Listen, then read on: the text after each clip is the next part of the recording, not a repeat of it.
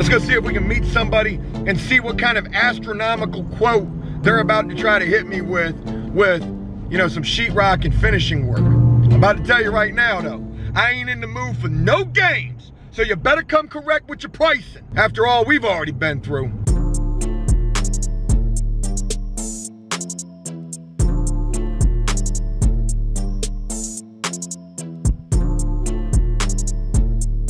Alrighty, folks, in the big old box truck, and where we are is right here. Welcome to the Delta Hotels, local to where we are. And folks, I'm getting ready to go attend a seminar to learn how to buy and sell and flip houses. Now, I've heard a couple of things about this seminar. I've heard that it could be this and it could be that, and they're gonna want you to spend money. And folks, we know that's how it could be. But let's hope that it's something better. Because if it's not, oh, you already know what it is. If it's not, Joe's gonna try to tell y'all exactly what it really is. But I'm hopeful going into this that maybe I'll get some insightful information. This is hosted by Than Merrill, and he's like this big HGTV guy. He's been all over Facebook with this advertising, so I'm hopeful I'm gonna get a chance to meet this guy, and I'm gonna learn some things, and maybe I'll be able to network as well with some other people who are potentially flipping. So whatever is gonna happen, I'm gonna tell you one thing that's not gonna happen. We're not about to spend a dime in here. I can promise you that. We're gonna try to do some networking. I'm gonna try to get Than Merrill's autograph.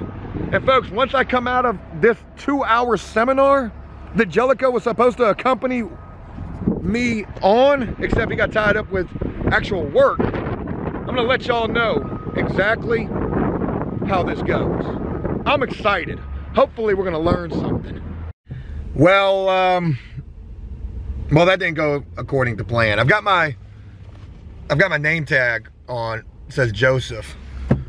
That's about all I got out of that class. Folks, I didn't stay up in there all too long, just enough to start listening to them spew out some of what you can learn from the class, and I didn't have time to stay up in there. You know, I had a game plan. I'm gonna be honest with you, I had a game plan for how I wanted that to go.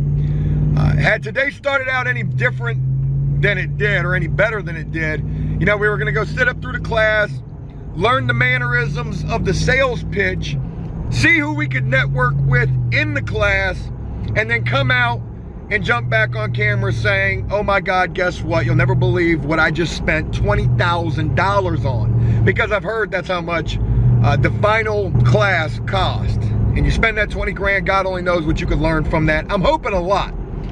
But while I was in there, I was trying to do some networking. Wasn't really working out. I think I talked to 2 people in total. They were both very standoffish. The first person, that conversation didn't get too far. The second person, I asked them what they did. They kind of looked like they could be into the, you know, the real estate game. I said, what do you do? I own my own business. I export goods. Oh, cool. Well, hey, guess what? I'm already flipping stuff. I felt like from the conversation that I had with this guy, like he gained more information from me than he was gonna gain from that class. But I would end up having to get up and leave. And that's because I gotta get ready to go head over to the house right now, our flip house, and meet somebody over there who's supposed to give me a quote for some sheetrock and finishing work. So this guy told me he can meet me over there right now. And folks, with everything that's been going on with, you know, Brian, I feel like I've got to completely start all over. $17,000 deep, starting all over. But, you know, I cannot let this be more of a setback than it already is. I'm gonna be honest with you. I've told Jellicoe, I've told my wife, I feel dumb. I feel so dumb because I feel like I got played so bad with this situation. Paid this man, paid him even more money for the HVAC system that wasn't there at all. So, you know, trying to figure out where we go from here. And the only place I can go is trying to get work taking place again in the house. So hence the fact that we're on our way over to the house to see what all, you know, we can make happen. I tell you one thing though, whoever it is that I'm getting ready to meet over here, talking about I do drywall off of Facebook Marketplace, don't even think you about to ask me for no money up front. That ain't happening. But I really wish I could have more insightful stuff to tell you about the Than Merle class. I will tell you, Than Merle wasn't there. That was absolutely heart-wrenching. But really, I'm kidding, because I knew he wasn't gonna be there. I knew he wasn't gonna be there. I had already heard from Jellicoe's investor who went to this class, who spent $300 for the first class, only to go to that class and learn that they wanted $20,000 for the next class. He told me Than Merle wasn't gonna be there. But when I told the guy sitting next to me, he looked a little sad about that. Regardless, we're getting ready to head over to the house right now. That's where we're going. We're heading over to the house right now. Let's go see if we can meet somebody and see what kind of astronomical quote they're about to try to hit me with, you know, some sheetrock and finishing work. I'm about to tell you right now, though, I ain't in the mood for no games. So you better come correct with your pricing. After all we've already been through. Somebody made a comment on the Bobo this morning when I first started talking about all this, and all of this was just speculation, but pretty much everything has been, you know, confirmed at this point. But they said, you know, damn, Joe, you can't never catch a break. That's damn short a way to the semen right now. All right. So I'm over at the house right now, and I just met with some new person, a guy by the name of Daniel, young guy. He's gonna come in here and he's gonna end up helping do some sheetrock and do some finishing work. And that's what's getting ready to take place there. I want to show you guys something, another mystery up inside of this house. Hopefully the light's going to improve. There it goes. We were over here, weren't we, since all of this stuff with Brian has been taking place? Didn't we come over here one time after we did the whole bathroom unveil video? I feel like we did, but I can't honestly remember. And the only reason I'm bringing that up is because of the fact that it was while I was in here talking with this guy Daniel about sheetrock and finishing work. You know, all of this was supposed to be done already. Brian was supposed to do all the sheetrock. You know, he was supposed to take care of all of this. So we're still going to be cutting out this wall to put a window in here once we get sheetrock going on. Looks like Brian's getting ready to be doing some insulation, and then he's going to be hanging sheetrock. That's what you're working on today? Yeah, and then laying out this window. We watched him putting up the insulation, and it was like, this is what he did. Like literally, this is where he stopped at. And I don't know why it was that he stopped here. There's still plenty of insulation in here. Like, what is this? What the? Just that one little piece of insulation. I don't know why it is that he stopped right there, folks. You know, you're supposed to grout the tile. The tile was supposed to be grouted. All of that was supposed to be grouted as well. I done brought this mirror over here. I brought the light fixture over here. Well, anyways, folks, the whole reason why, you know, I'm bringing up this next mystery is because when I was over here talking with this guy Daniel and showing him, you know, what needs to get done, it was when we were in the bathroom and I was telling him, you know, we need to put some sheetrock down here and we need to get all this patched and finished and, you know, ready for completion. That I was looking at the door frame and I was like, you know, we're going to be taking this door frame off and we're going to be putting this brand new door. Wait a minute. That brand new door was just right there when we did the video. As a matter of fact, I was knocking on the door. All of that's coming off. And there's our brand new door right here for the bathroom. Door and door frame. So it's like, hey, yo, hey, bathroom, you good in there? Hey, I was knocking on that brand new door that was supposed to go right there. Where the hell? Where's the brand new? Where is the? Yo, where's the door at? The door is gone. The door is MIA. It's not in the house. Not at all. And after I left on Tuesday, you were supposed to do the grout, you were supposed to do the sheetrock. That was what you told me you were going to do. You told me you were going to work late. You also told me you were going to go pick up the HVAC system, which I already paid for, and that's missing in action, probably never even existed. But not only does it seem like you left as soon as we left, you took the damn door with you. And why would you take the door? Like, that don't even make no damn sense. The door is gone. Did you take it for another job? Did you take it to go refund it? Was it the wrong size? Maybe you realized that. Like, I don't get it. All my tools are here, which I'm getting ready to pack up, and they're getting ready to get the F up out of here. Are these all of my tools?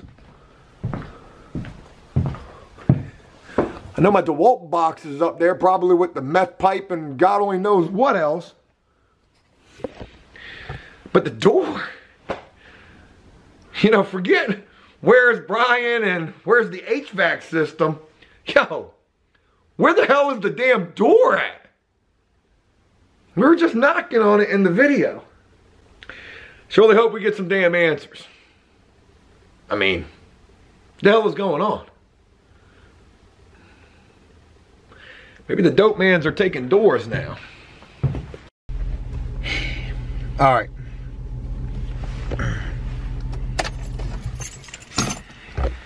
I'm just getting back to the house. Got all the tools in the truck and in the back of the truck as well. Also cleaned out the truck yesterday too.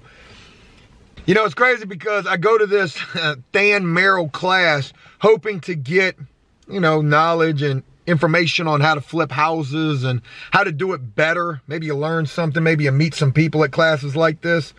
But I didn't stay long enough to get anything. no kind of insight. And maybe the best type of experience is experience.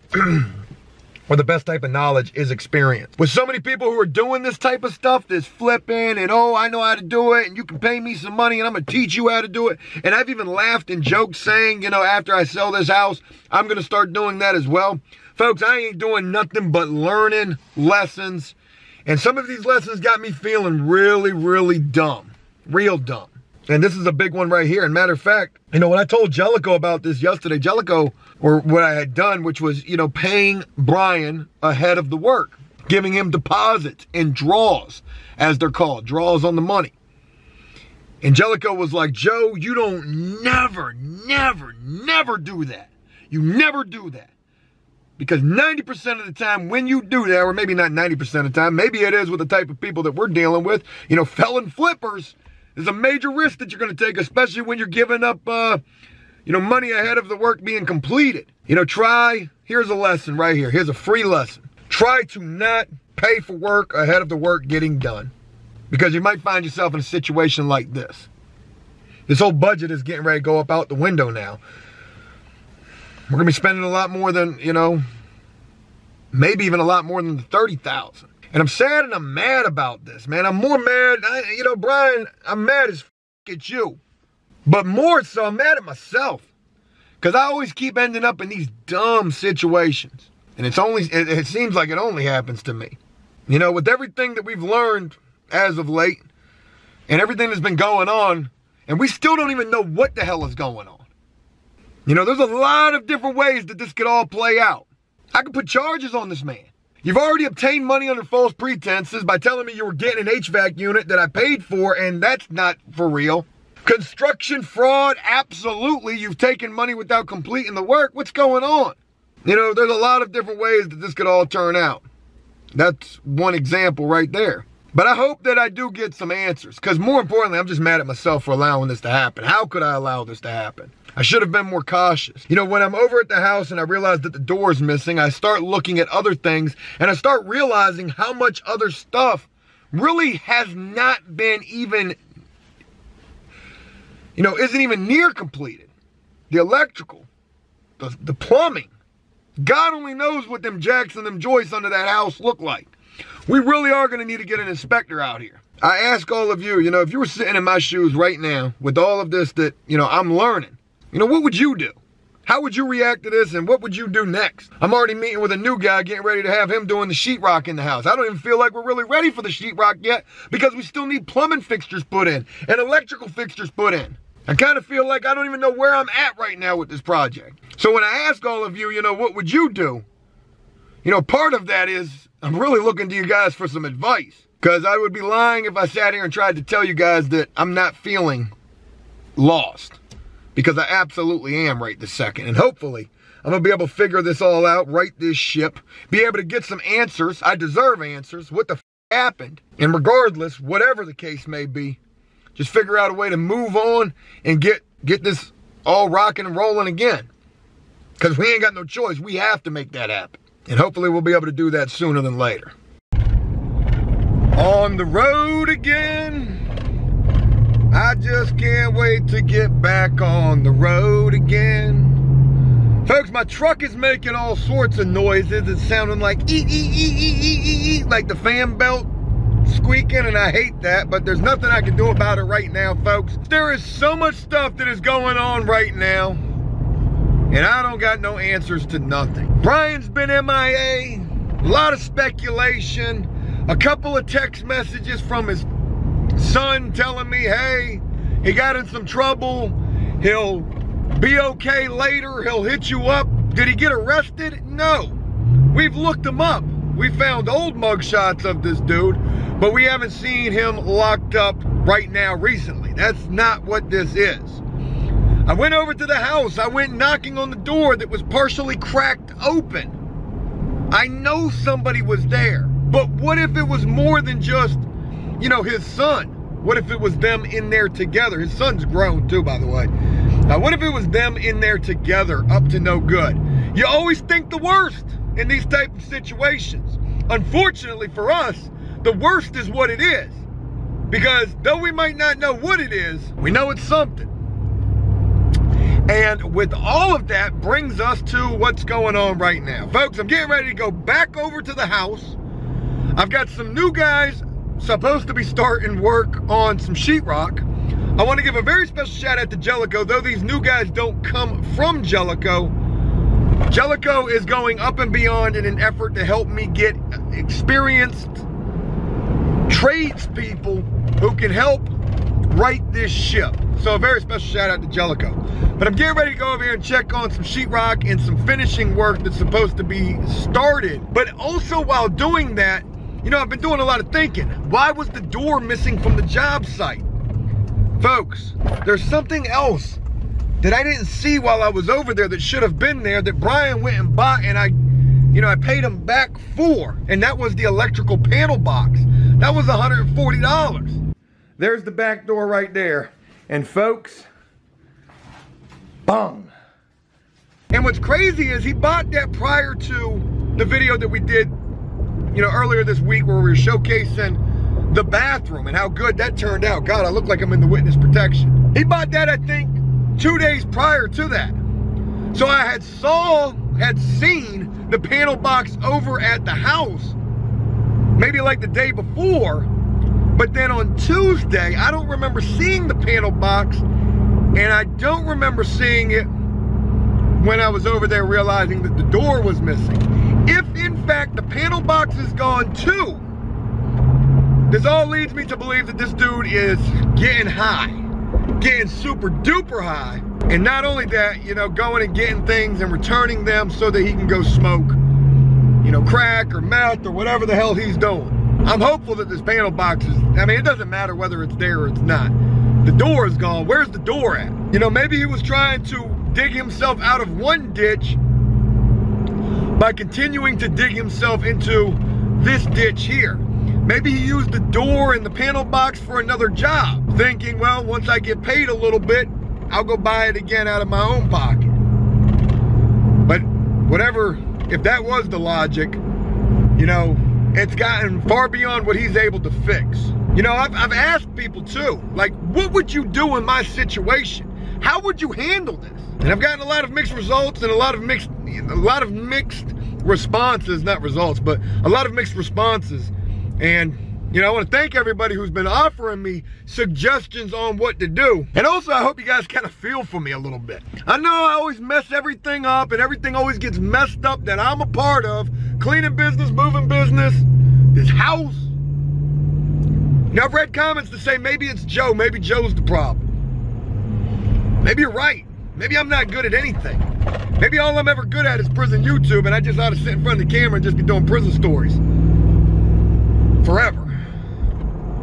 I wouldn't have no problem with that neither, but damn, I'm trying to step outside the box a little bit. You try to give dudes an opportunity to work. Brian's a convicted felon with a shitload of charges, as we have just recently learned from all of the investigating we've been doing on this dude.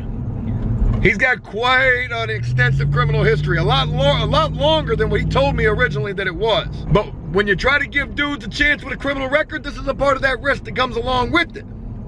It should be expected, but really it shouldn't be. You would think that people would be grateful. And even if they do go trick something up, they trick themselves up and not what you have been trying to provide for them. Rarely ever is that the case. Rarely ever is it that you're gonna trick something up and only have that affect yourself. Usually it's gonna start as a pebble at the top of a mountain that's gonna snowball all the way down into a damn avalanche, taking everything along with it. So again, we're on our way over to the house. Let's go see if these new guys have gotten there to get started on this sheetrock, because I don't trust anybody at this point. And let's go see if we can find this electrical panel box. All right, back over at the house. I don't think I showed you guys this. This was everything that Pee Wee did when I had Pee Wee working, trying to get all of this cleaned up. And now it just looks like a monster mess on the side of the house. We were waiting on the box truck to be able to get that loaded up. But Brian cost me that as well. It is what it is at this point, I guess. All right. So my dudes who were doing the sheetrock, they're about to be here. And let's go ahead and get up inside of here. And first of all, that was where the electrical panel box was, right up underneath the original electrical panel box. It was right there in the box. I remember seeing it. And maybe he moved it. Maybe he moved it. All right.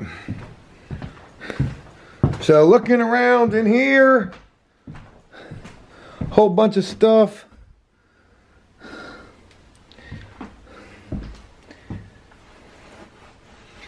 Not in there. Could it be in here? It should be in here, right? It should be.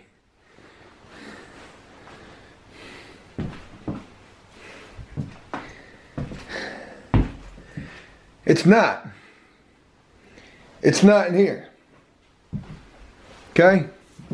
It was in a decent sized box.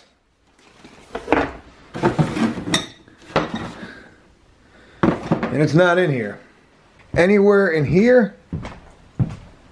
Nope. There's tile.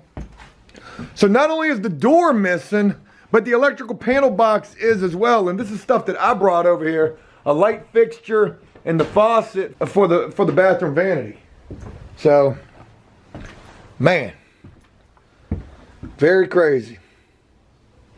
What in the hell were you doing, dude?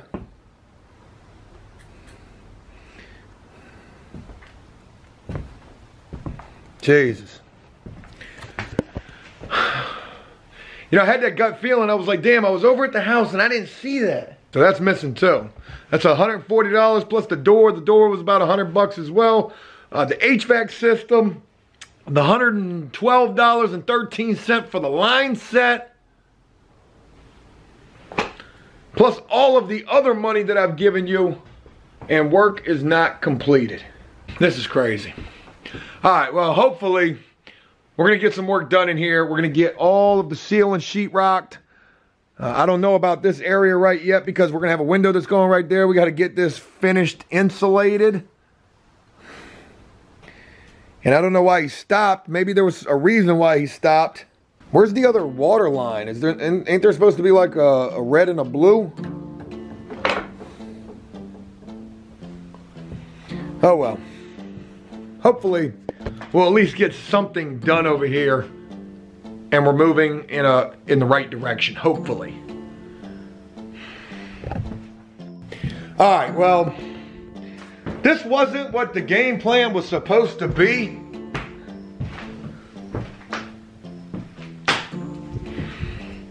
I wasn't trying to come over here and be freaking out about the way that this looks, because this looks really bad. I'm trying to be patient with these young dudes, but damn it, man. All right, so anyways, I was gonna tell y'all what Brian said to us. And folks, I'm getting ready to read you this message that I received from him on Sunday. And this right here is absolutely crazy. Sunday was the deadline, and like I was telling you, I was under the impression I was gonna hear from this guy. You know, he knew I was gonna be taking legal action if he did not hit me up. And folks, what he said verbatim is this.